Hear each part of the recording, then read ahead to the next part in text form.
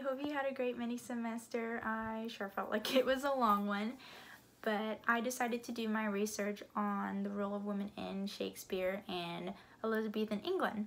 And the reason I did this because when we were studying Hamlet, I noticed Ophelia in particular was being dictated by the men in her life, and that just intrigued me. So I started to research women in society during the time Shakespeare wrote his plays, and I uncovered that there was really three main requirements for women in that time, and that was chastity, obedience, and silence.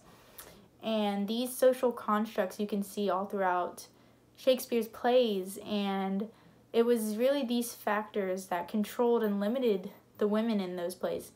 So I'll go into more background of Elizabethan England. So society in Elizabethan England at that time didn't really have a position for women. But they weren't allowed to get an education, and they were really limited to their households. So they were left only to be housewives who did normal housewives thing, clean, cook, raise children. And it was the men in their lives and their families that really controlled what they did with their everyday lives. And you can see, here you can see again, like these three requirements came up again with the chastity and the obedience and silence. And it was there in that society, you can see the perfect woman would be one that was silent in the presence of a man and obedient to her father and husband and overall modest in her everyday activities. And there was a saying that said that a woman who was open with her mouth was more likely to be open with her body. And when I read that, I just thought I can't imagine anything like that being said in this day and age, because it would just cause an uproar, because that we don't have that same ideas anymore. But anyways, back to Shakespeare.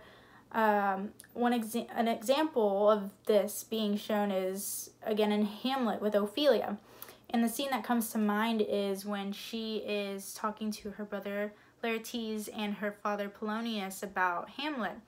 And it can be seen that both Laertes and Polonius don't want Hamlet in her life, and they're telling her to stay away from him, and he doesn't have pure intentions. And it is here that you can see that both of these characters are just trying to exert dominance over her and like dictate what she says, and it's just an overall bid to exercise power.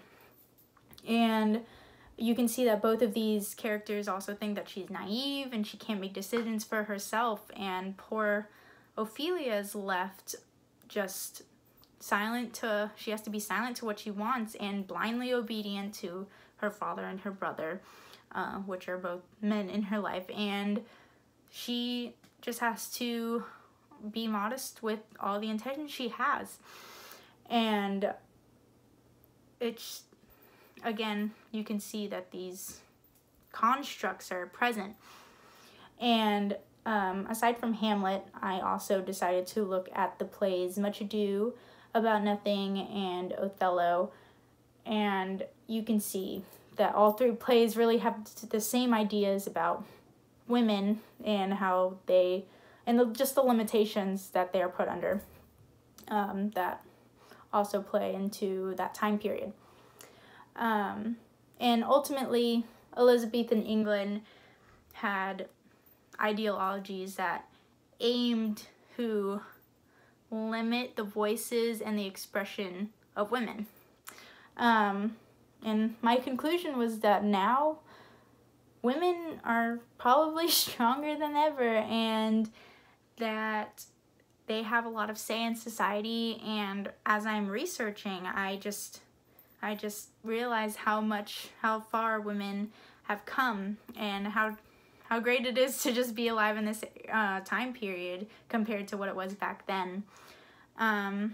But I hope you all enjoyed, and I hope you all enjoyed researching your different topics. Also, thank you for watching, and I hope all your schooling goes great. So yeah, take care.